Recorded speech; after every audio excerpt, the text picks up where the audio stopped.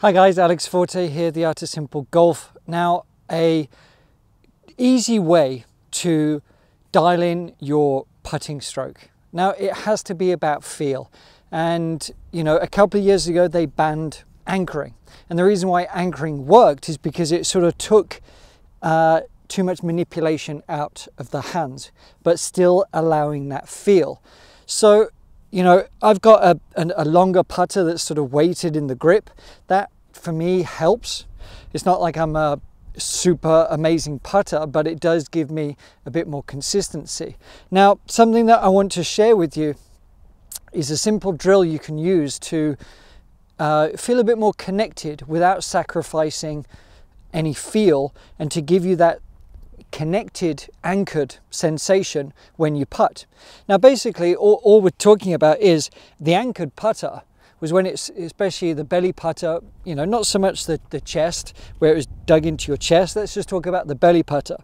That would sort of sit in the middle here, and we just take the stroke and it would be anchored.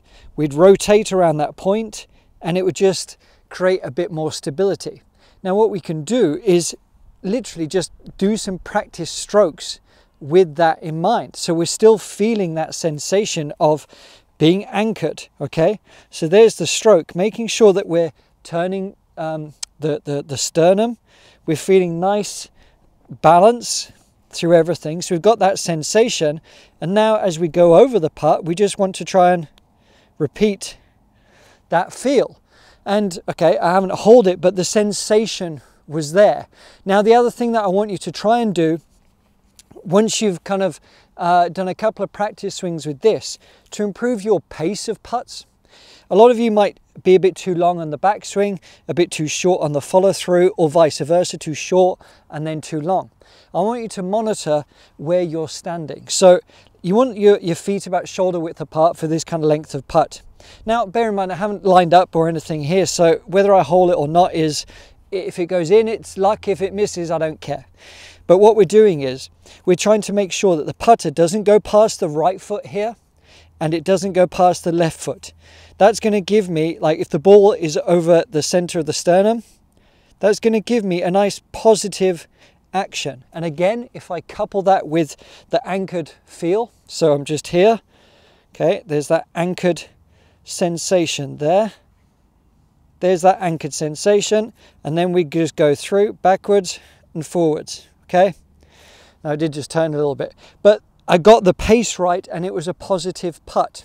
So do that anchored sensation. Just stick it into the belly button, do a couple of practice strokes, and then just set the putter down and do it again with that same feel that the bigger muscles are using to putt, and that you're staying positive with the length of stroke from the right foot to the left foot, not going past, not going short.